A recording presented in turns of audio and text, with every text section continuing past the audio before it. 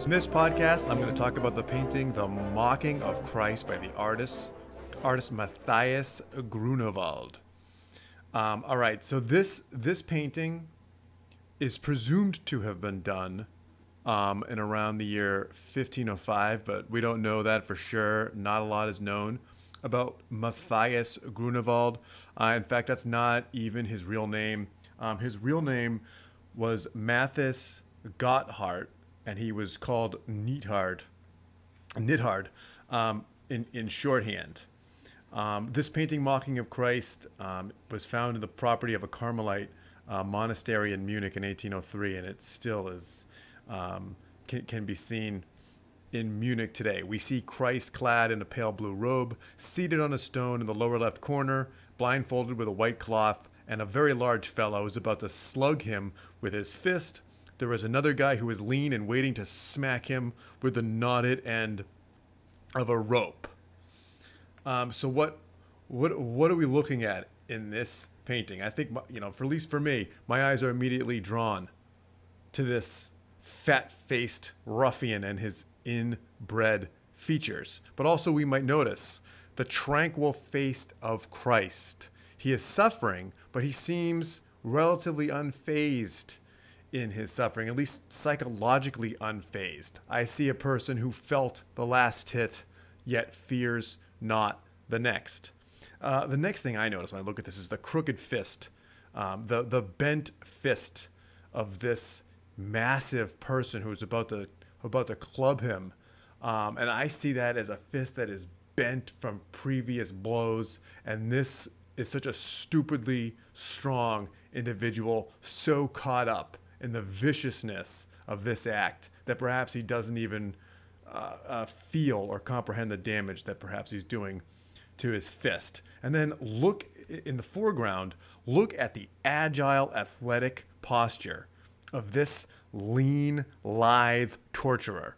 I mean, we can imagine from looking at him the swift, accurate efficiency of the whipping strike that he prepares for the Savior, no doubt aimed at the sensitive parts of his face, and we fear this second blow more than the blunt fist that will hit the back of Christ's head.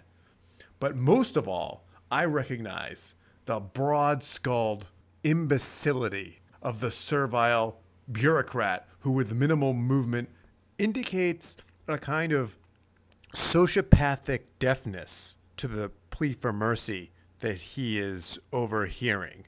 And with eyes that are aloof and not focused on the violence, he is willfully ignorant of what is taking place right in front of him.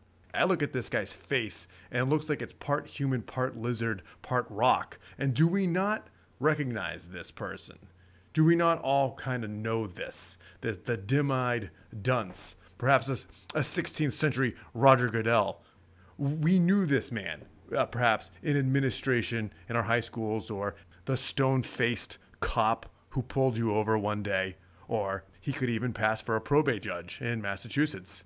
A middle management type of the Department of Children and Families. We've all seen the nit-witted, barrel-chested automaton with his burgeoning, well-fed cretin frame stretching the vestments of his office. And I myself enjoy imagining a sequential plot to this painting in which this little lithe torturer sees the error of his ways, is personally wronged by the rock lizard, and through an arduous tale of penitence and revenge, he ultimately wraps a garrote around this thick neck and chokes him behind a desk, the site of a career in administrative brinkmanship.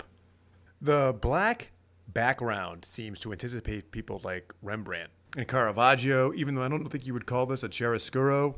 It certainly seems to accomplish what Caravaggio set out to accomplish with the use of a chiaroscuro, and that is to put the violence right in our face.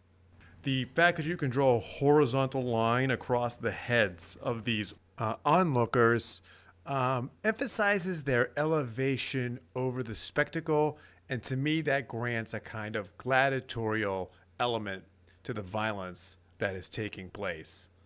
So, great painting.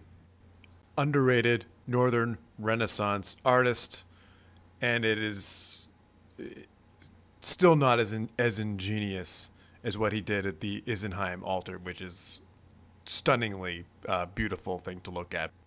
But even here, I think we see an artist who knows how to use color to meet the aesthetic needs of the whole.